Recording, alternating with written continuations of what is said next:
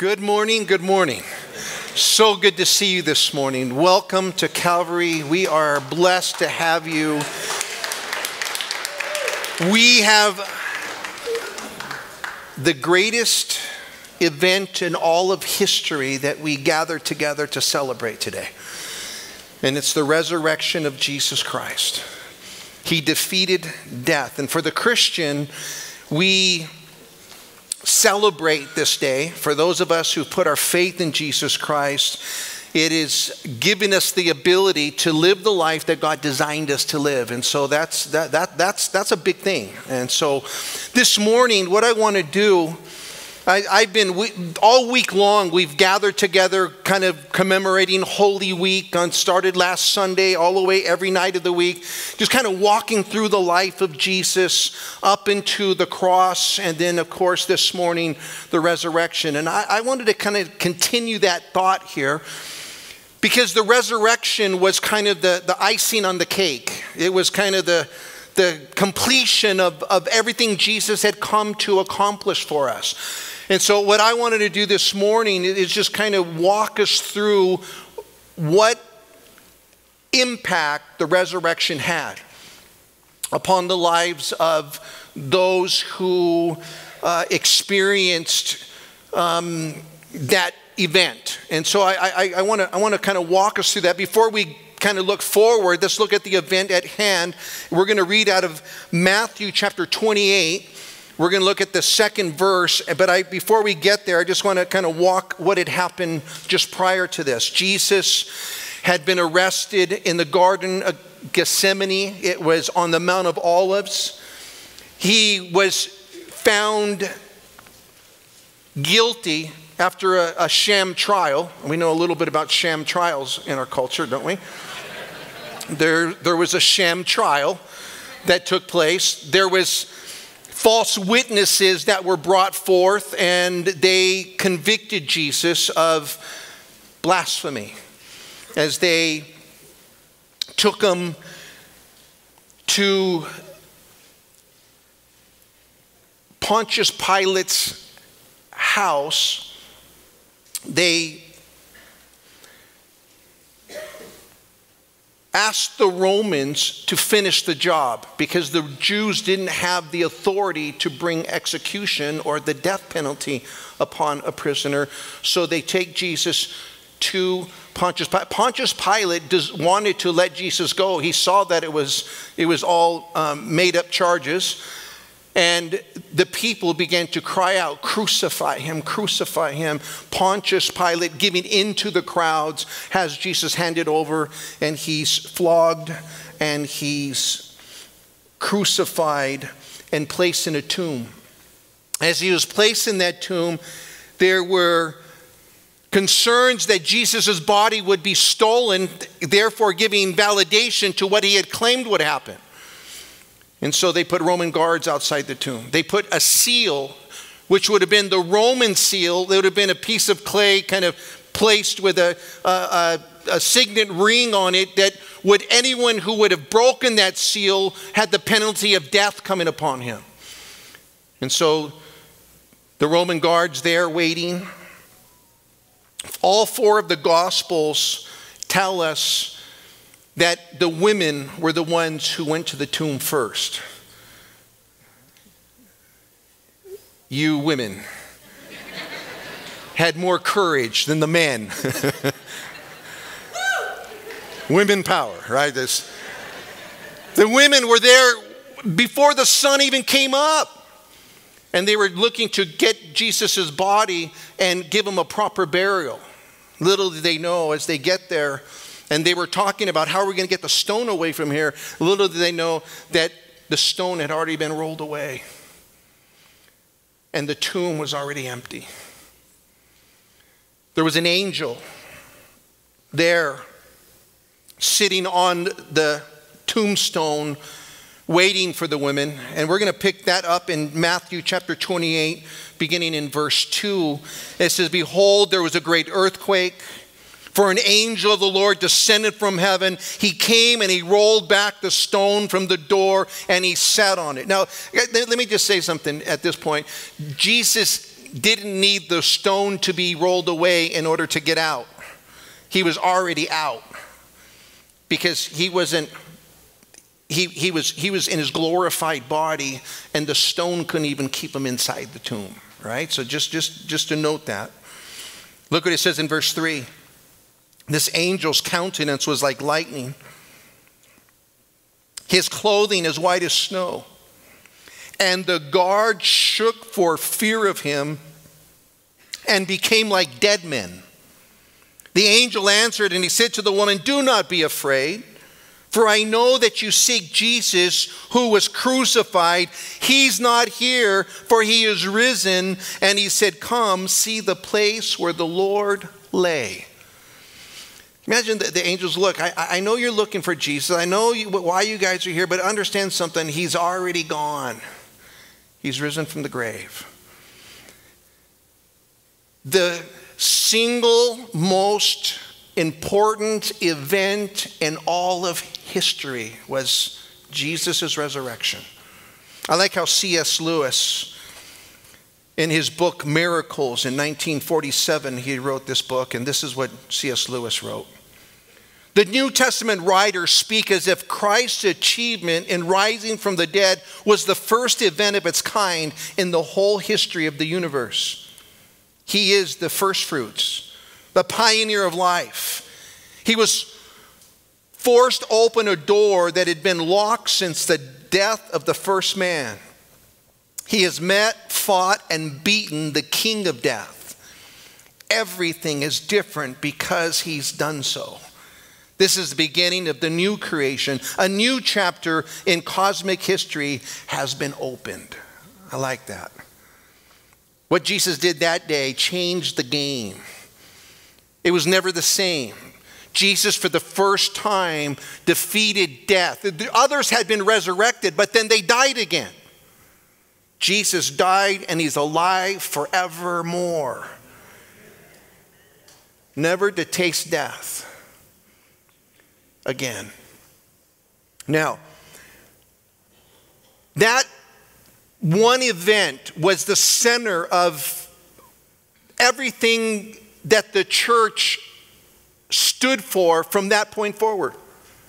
Every message that would be given would have a reference to the resurrection of Jesus Christ, because it was the most important event. When Peter in Acts chapter 2, the Holy Spirit had fallen upon the church, and that day Peter begins to explain to them what had happened. And I'm just going to read just a section of it. It's in Acts chapter 2 in verse 22. It says this: "Men of Israel, hear these words. Jesus of Nazareth, a man attested by God to you by miracles and wonders and signs which God did through him in your midst, as you yourselves also know. Him, being delivered by the determined purpose and the foreknowledge of God, you have taken by lawless hands and have crucified, and you put him to death." And watch what it says. "Whom God raised up, having loosed the pains of death, because it was not possible that he should be held by it." I like that. He says, let me tell you guys, you guys did what you did, but let me tell you, God did what he did. And he delivered Jesus from the grave that day. And death couldn't hold him down. It was a few days later, Peter and some of the apostles had made their way up to the temple. There was a man out begging. He was a lame man. And Peter says, "Look, silver and gold we don't have, but what we do have, in the name of Jesus Christ, stand up and walk." And this lame man begins to walk. And as a result of it, a crowd begins to gather around Peter and the guys that were there. And what Peter begins to explain to them is found in Acts chapter 3 in the 13th verse now. Watch what he says.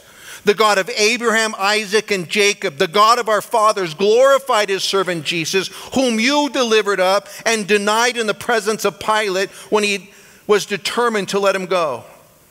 But you denied the Holy One and the just, and asked for a murderer to be granted to you, and killed the Prince of Life, whom God raised from the dead, in which we are witnesses. And his name, through faith in his name, has made this man strong, whom you see and know. Yes, the faith which comes through him has given him this perfect soundness in the presence of you all. You see, what Peter declared is, look, it's because of what Jesus did on that day. This man stands before you whole. It's because of the resurrection of Jesus Christ. This man stands here healed. Life had been given. As a result of that message that Peter had given, the same people who had Jesus crucified arrest Peter. Now check this out. Acts chapter 4, verse 7. We're just kind of making our way through these different messages that were given. And I want you to take note with me here in Acts chapter 4, verse 7. They're actually questioning Peter about this message that they're proclaiming. Acts chapter 4, verse 7. When they had set them in the midst, they asked, by what power or by what name have you done this? They're mad because the poor lame guy was healed. And Peter, filled with the Holy Spirit, said to them, rulers of the people and elders of Israel, if we this day are judged for a good deed done to a helpless man, by what means he has been made well, let it be known to you and to all the people of Israel that by the name of Jesus Christ of Nazareth, whom you crucified, whom God raised from the dead, by him this man stands here before you whole. This is the stone which was rejected by the builders, which has become the chief cornerstone. Watch verse 12. I love this verse. Nor is there salvation in any other, for there's no other name under heaven given amongst men by which you must be saved. Wow. They understood that what Jesus had accomplished was greater than any other accomplishment on the face of the earth, and it was only by his name that salvation can come. You can't be saved by Muhammad. You can't be saved by Krishna. You can't be saved by any other religious leader, any other guru. The only one that can save you is Jesus Christ, because he's the only one who died for you and proved that he paid for sins by rising from the dead. He's the one. And the apostles were bold to declare that. Even to the people that had Jesus crucified, they said, we don't care who you are. Let me tell you something. We're going to tell you that this is truth. There's no other name under heaven by which you must be saved. They get arrested a second time. They had threatened them and said, don't ever talk in his name again. You know, they let him go. Acts chapter 5. They're standing before the same group of guys. Verse 27. We're going to pick it up. When they had brought them, they set them before the council. The high priest asked them, saying, did we not strictly command you not to teach in his name? And look, you filled Jerusalem with your doctrine and intend to bring this man's blood on us. And Peter and the other apostles answered and said, we ought to obey God rather than man.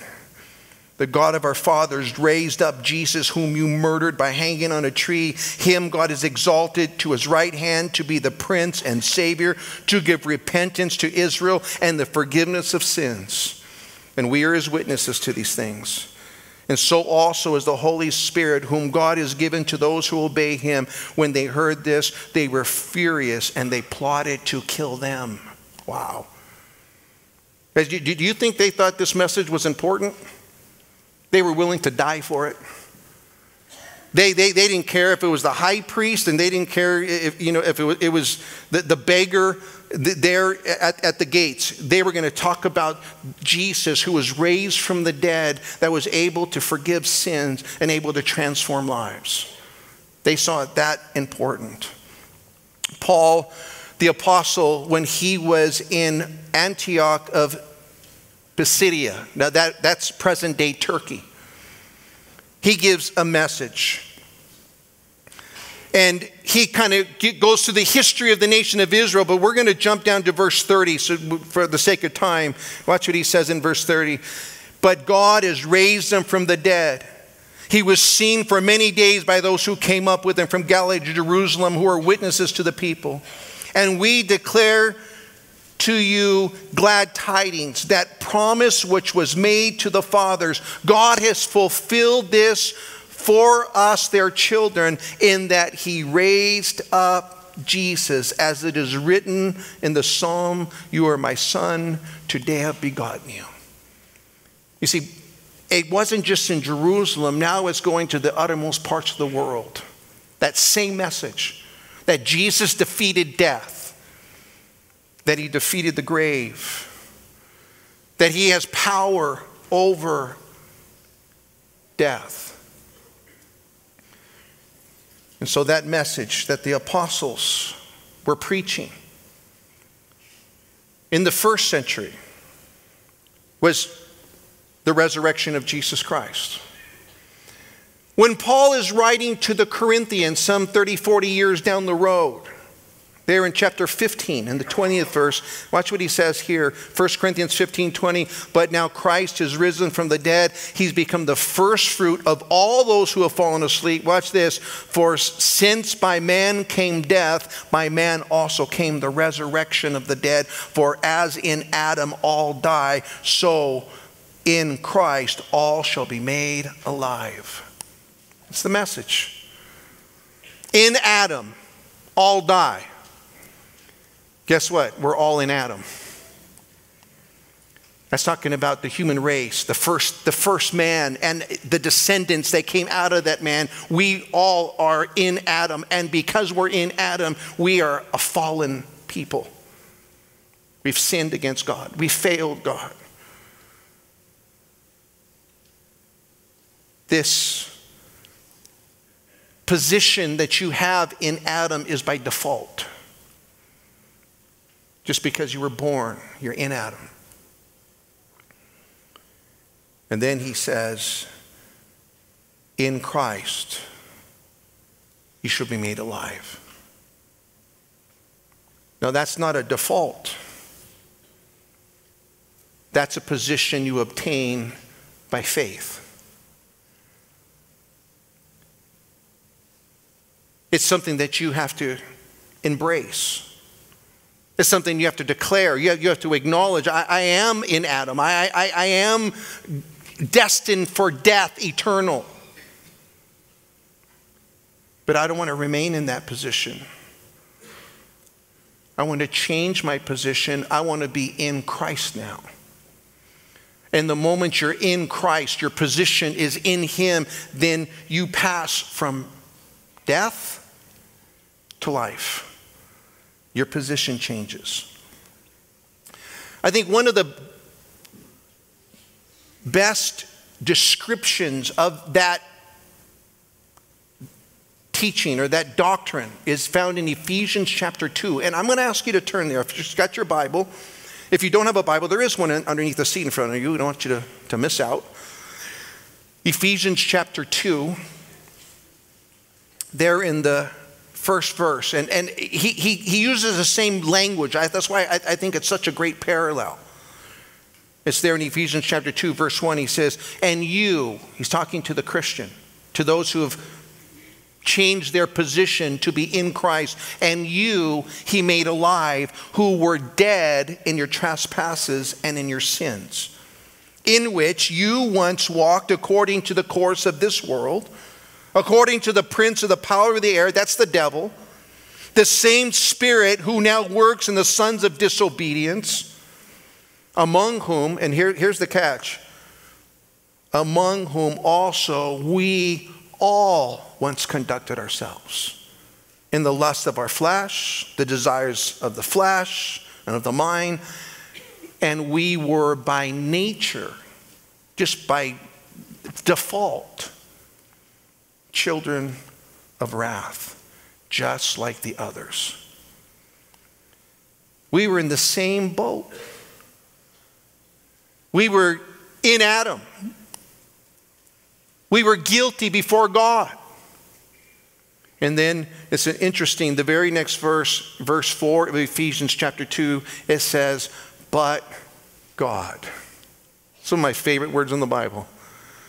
Because every time you see but God, it means that man was doing something that was messed up, but God intervened. And I don't know about you, that's like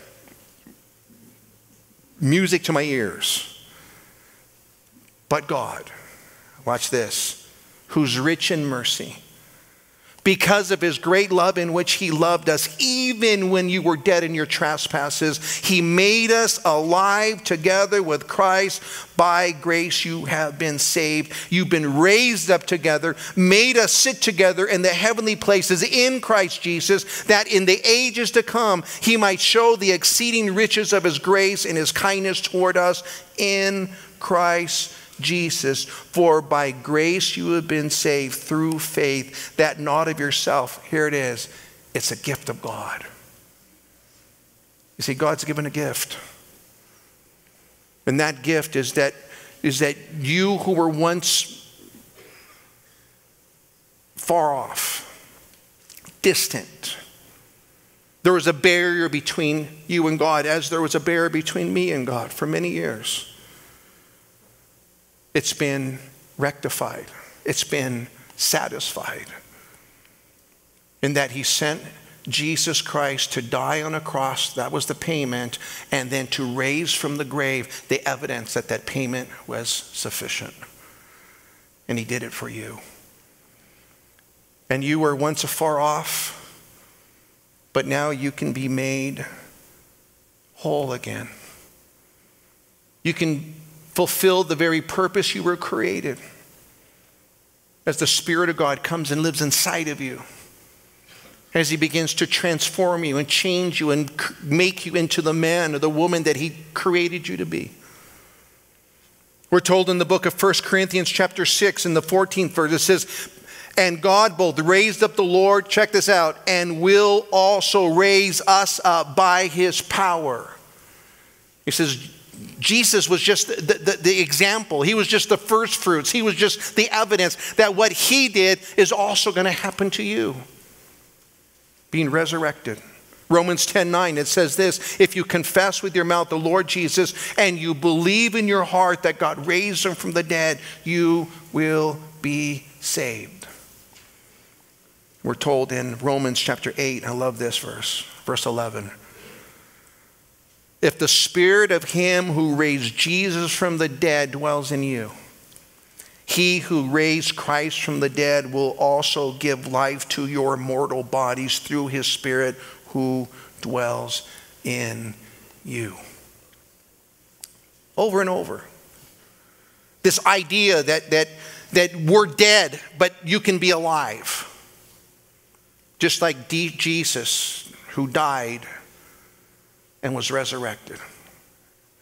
That's the gift that God's offered us. It's available to everyone who asks. Everyone who comes to the same conclusion, that's in agreement with God. God, I agree. What you said is true. I am what you say I am, and you are who you say you are. In the Gospel of John, and I think here's one, and I'm going to ask you to turn. We're making our way through these different references to the resurrection, but Jesus goes into some great detail in John chapter 5. This is before his resurrection, knowing what he was about to come to accomplish. And I like how Jesus explains it in John chapter 5 in verse 21, if you would join me there. John chapter 5, the 21st verse. Jesus speaking, for as the Father raises the dead and gives life to them, even so the Son gives life to whom he will. For the Father judges no one. He has committed all judgment to the Son, that all should honor the Son just as they honor the Father. He who does not honor the Son does not honor the Father who sent him. And most assuredly I say to you, he who hears my word and believes in him who sent me has everlasting life and shall not come into judgment, but has passed from death into life.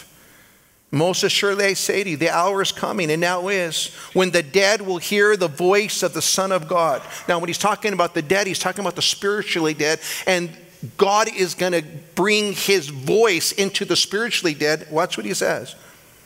And those who hear will live. For as the Father has life in himself, so he has granted the Son to have life in himself, and has given him authority to execute judgment. Also, because he is the Son of Man. Do not marvel at this. The hour is coming in which all who are in their grave will hear his voice and come forth. Those who've done good to the resurrection of life, and those who've done evil to the resurrection of condemnation. You see, Jesus was teaching about life eternal, everlasting. And one thing that he makes very clear is that you're going to live forever. I'm going to live forever. We are eternal beings. The only question that's got to be settled is, where are you going to live forever at? You're either going to be with him, or you're going to be separated from him. The choice is yours.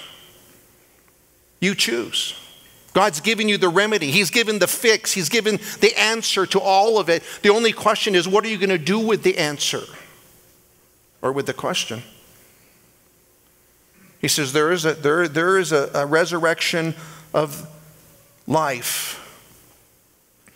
And all of those who are in Christ, those who put their faith in Christ, those who acknowledge that he's the Savior of the world, and those who've embraced him as their own Lord and Savior, they're going to rise up to the resurrection of life. Those who've rejected him and the offer of salvation that he's given you, you'll rise up to the resurrection of condemnation. That's what the Bible teaches. There's only two choices that man has. It's either for him or against him. And Jesus has provided the only remedy there is to eternal life. And it's a big deal. I was reading a story. It was written by Robert Coleman. He wrote a book called Written in Blood. He tells a story of a boy whose little sister needed a blood transfusion. The doctor explained that she had the same disease the boy had recovered from 2 years earlier. Her only chance for recovery was a transfusion from someone who had previously conquered the disease. Since the two children had the same rare blood type, the boy was the ideal donor. The doctor asked Johnny, "Would you give your blood to Mary?" Little Johnny hesitated. His lower lip started to tremble. And then he smiled and he said, "Sure, for my sister, I will." Soon the two children were wheeled into the hospital room. Mary, pale and thin, Johnny, robust and healthy. Neither spoke, but when their eyes met, Johnny grinned. As the nurse inserted the needle into his arm, Johnny's smile faded. He watched the blood flow through the tube. With the ordeal almost over, his voice slightly shaky, he broke the silence and he said, "Doctor, when do I die?" Only then did the doctor realize why Johnny had hesitated, why his lip had trembled when he had agreed to donate his blood. He thought giving his blood to his sister meant giving up his life. Guys, what you and I have is a fatal disease called sin. And the only remedy to fix that fatal disease was Jesus giving up his blood and his life. And he did it for you because he loves you. He paid the ultimate price because he loves you. And you can accept or you can reject. You can acknowledge I need to get right with God. He's not asking you to join a church. He's not asking you to join a religion. He's just simply saying, I want to share with you in my victory. And if you're willing to acknowledge that you need me, I'll come in and I'll begin to live inside of you. I'll begin to change you. I'll begin to transform you. It's the choice that every human has to make. What are you going to live your life for, and who are you going to live your life for? Jesus, one last reference here, and I think it just summarizes all of it. He had an encounter with Mary and Martha. That was Lazarus' sisters. They were just torn up because Lazarus had died. And they had come running to Jesus. Threw herself at the feet of Jesus, Mary did. And she said, Lord, if you were just here, my brother would be alive. And Jesus spoke to her, and he said, I am the resurrection and the life. He who believes in me, though he may die, he shall live. And whoever lives and believes in me shall never die. That's the hope that we possess. You put your faith in Christ and you never die. You see, I going through life, you have moments, my dad passed away some 7-8 years ago now. When you lose someone you care about and you love, you start to see heaven as a different vantage point. You start to realize that one day I'm going to see Dad again. One day he's not going to be sick. He's not going to be hurting. He's going to be whole because he had put his faith in Jesus Christ. I got a little granddaughter that's got some medical issues, and I just look at her little body and it just, I'm reminded one day she's going to be healed. Now God can heal her while she's still here, but I'll tell you what, there's going to be a day that all of this is done away with, and we're in the presence of Almighty God. And this broken, fallen apart world that we're living in is going to be done away with. And I long for that day. And I know that day is coming. It may be sooner than we think, sooner than we expect, but it's coming. And our prayer, my prayer this morning, is that you would consider eternity. That you would take eternity into account as we look at Jesus rising from the dead, defeating death. And if you believe in him, you'll never die. And the choice is yours. You get this opportunity to decide, man, am I willing to, by faith, ask Jesus Christ to cleanse me from my sin and to begin to live inside of me? And as we ask the team to come on up, we're gonna worship, we're gonna sing a song. And if this morning God is speaking to your heart, you realize, you know what, I need to get right with God. I need to ask him to forgive me my sins. I need to change my course this morning. I want to invite you this morning to take that step of faith and ask Christ to come in and to be your Lord and to be your Savior. Maybe you're here and you've kind of been in and out, kind of wavering in this journey of faith. And today it's time to recommit your heart and to say, you know what, I need to get back on track today. I need to put God back in the priority that he belongs in my life. I'm going to invite you this morning to take a step and ask Christ to come and be the master of your life once again. And we're going to sing this chorus. We're going to worship the Lord as God is speaking to you this morning. I invite you to come. I'm going to ask you to stand up right here in front of this platform, just right here in front. And you, by faith, declare, you know what, I need to ask God to come and live inside of me. Bring life into this mortal body. Forgive me my sins and change my life. Someone's got those doors open. If you're in the foyer and God's speaking to you, you come too. But if you're sitting in the seats here, man, you know what, just stand. Come. We want to pray with you.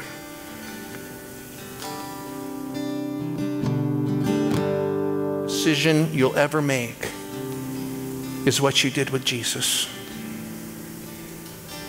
This morning, man, if God is speaking to you, would you make that choice, take that step, and ask Christ to be your Lord and Savior? Let's worship together. Let's sing as God's speaking to your heart. God's speaking to you. Don't hesitate. Don't wait. Just say, God, I give. I surrender. Come and live inside of me. Come. Come. God bless you guys. I hear the Savior say, and thy strength indeed is small. Child of weakness, watch and pray. Find in me thine all in all. As Jesus paid it all, and all to him I owe. And sin had left a crimson stain, he washed it white as snow.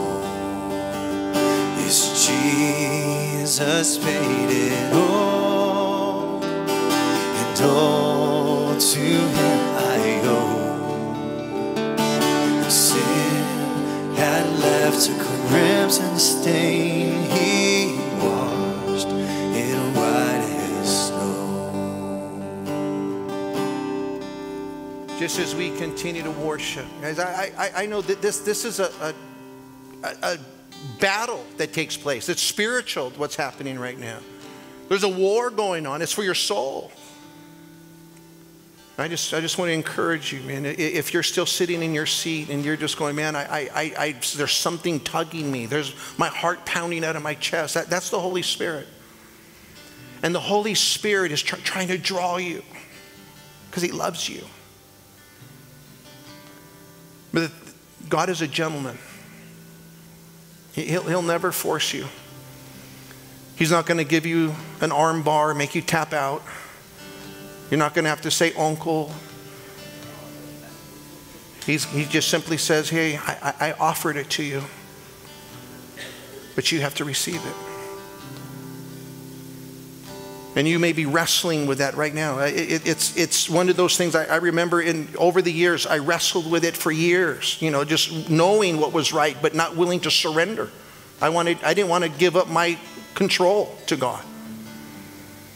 Let me tell you something, man. I do not regret a day of my life since I've done so. The best decision I ever made in my life was that day when I said, God, I give. I surrender. And you may be here, family, friends, you may be here with your husband or your wife, and you're just waiting for them to go with you. This isn't between you and them. This is between you and him. You and him. It's not your boyfriend. It's not your girlfriend that's going to save you. It's not your husband or your wife. It's not your friends. It's Jesus, man. And if he's calling you, if he's nudging you, humble yourself this morning and say, God, I give. I want to invite you to come and take over. We're going to sing that chorus one more time. I know there's some of you here that you're just battling. I invite you to take that step, surrender, and ask Christ to come and be your Lord. As we sing this chorus, would you, if God speaks to you, would you come? Respond to what he's inviting you to. Let's sing.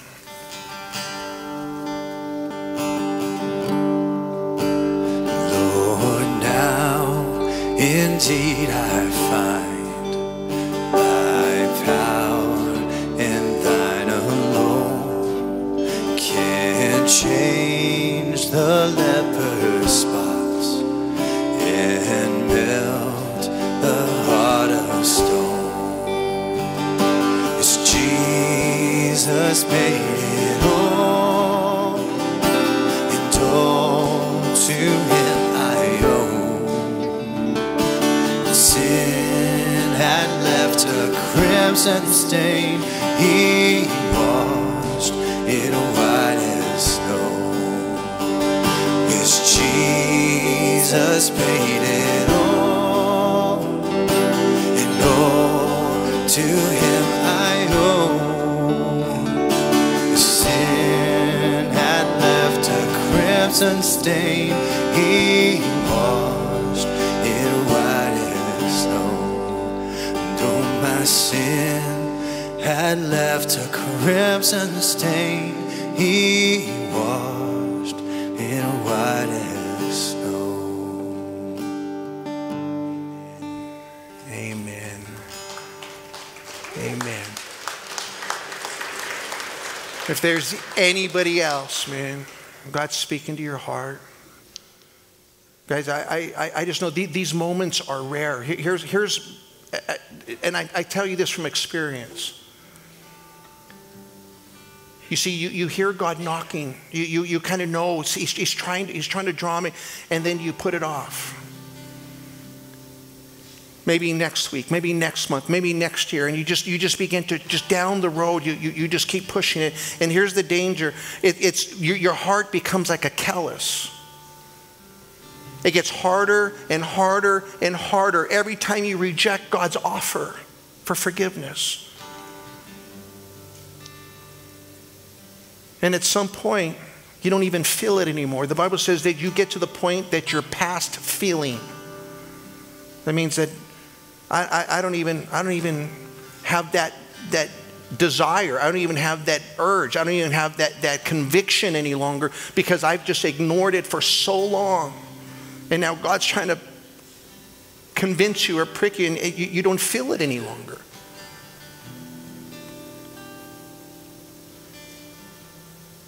If you're feeling it, if you know that God's trying to get me and I'm just fighting it, I'm resisting it, man, I plead with you. Don't wait another week, another day, another year. The Bible says today's the day of salvation. Today, God's trying to get your attention. That is a gift in itself, but you have to receive it. I'm going to ask David and the team just to sing one more time. I believe there's some of you here that are just warring, and it's a spiritual battle. I'm just going to ask them just that one chorus through. If you're still sitting in your seat and God is speaking to you, man, don't walk out of here the same person you walked in. Walk out a new person, alive in Christ Jesus. As we sing that chorus, just really, really quick. If you're still sitting in the foyer here in the sanctuary, man, we just want to give you that opportunity.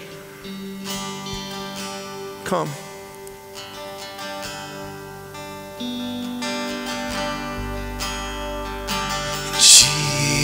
Jesus paid it all, and all to him I owe. Sin had left a crimson stain, he washed it white as snow. Yes, Jesus paid it all, and all to him I owe. Sin had left a crimson stain, he washed it white as snow. Yes, my sin had left a crimson stain, Jesus washed it white as snow. Yes, he washed it white as snow. Jesus washed in white as snow.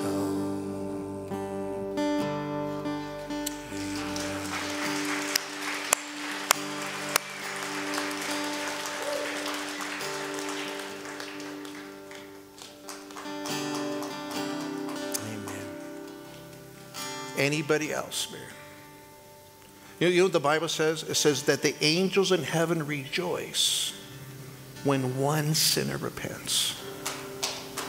That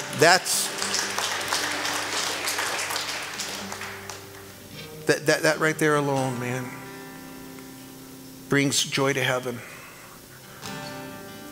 And if there's anyone else, man, we're gonna wrap this up. But if there's anyone else, and you're there warring. I was there. I know. I wrestled with this decision for many, many, many years. We'll wait for you. Awesome. Awesome. We're going to pray, guys. We're going to pray this simple prayer. And this is a prayer from your heart to God. This is you doing business. I'm just going to help you through it. Would you join me as we pray? Dear God, I confess I'm a sinner. And I thank you that you're a Savior. That you died, that you rose, and that you defeated death. And God, would you bring life into me? Lord, fill me with your Spirit. Guide my steps. Direct my path. I surrender to you, God. And I ask it in Jesus' name. Amen. Amen. God bless you guys.